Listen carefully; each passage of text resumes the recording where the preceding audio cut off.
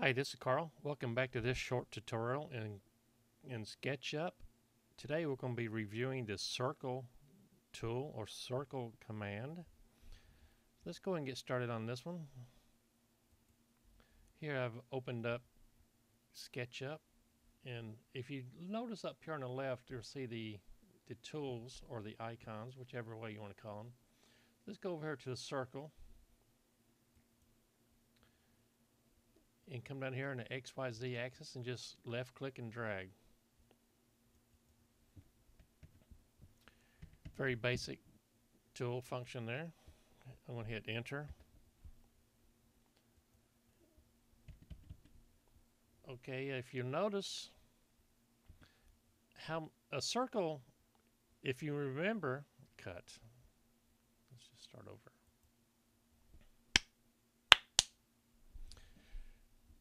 Okay, here we are in the SketchUp program. If you remember from your geometry class, a circle is made up of several lines in the circular cut.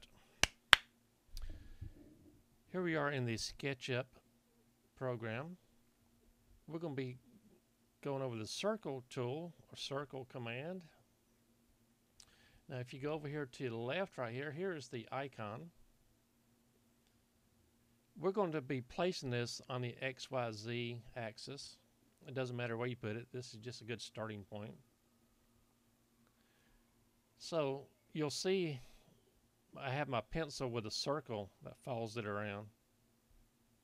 I'm going to left click right here and just hold the left button down and drag. There we go. Hit the escape or hit the enter button. Everything is good here. Now if you remember from your geometry class, a circle is just a bunch of straight lines put together and lined up to make a circle pattern such as this. You'll notice all these different segments. There's 24 segments here, which is the SketchUp default. Now this looks okay if you make a small circle such as this, which I'm showing here. But if you make a larger circle like what we have drawn here, it's a lot easier to see the line segments. There is a way to get around this. So let's go up here and hit the back button. If you hit your circle icon, if you notice down here in the bottom left hand corner, there's a number 24, which is, like I said, this the default that SketchUp uses.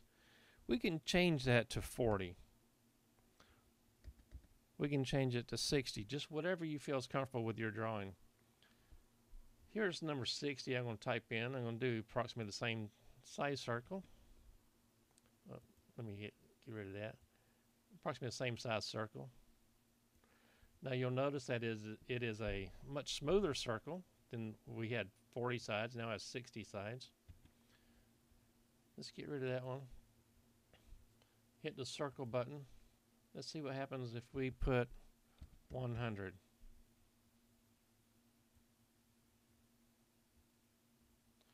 Now you'll see that that's an even smoother circle. Pretty easy process there. Okay, just for general principles in this video, we're going to leave it at 24. And I'm going to write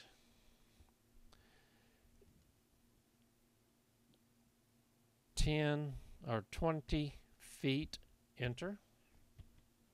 Now that is a diameter of 20 feet. Not a radius of 20 feet, but has a diameter of 20 feet and it has 24 segments to the circle. Let me go back on this. I'm going to change this to 100, which is the sides. Go back over here and I'm going to just a random circle, put it in there. Now if you wanted to make a smaller circle, let's just hit that button again, and there we go.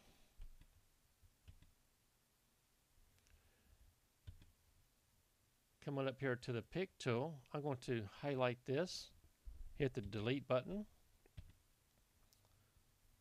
If you want to push pull this to make a similar to a pipe, PVC pipe, just push pull and pull it up. You can make it look like a washer, a pipe, or monument, or a hose, anything like that that you would need. Let's go ahead and back up on that. Show you something else here.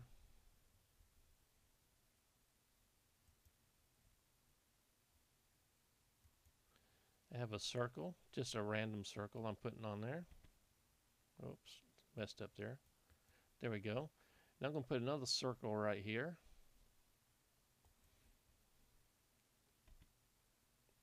It has no special meaning to it. It's just a circle. Now I'm come up here to the erase tool. I'm going to erase this line. I'm going to erase this line and this one and this one. Now do a push pull.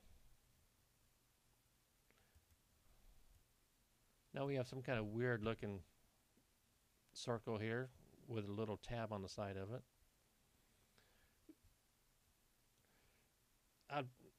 I know you need to get, I feel you need to get used to this circle icon, circle tool.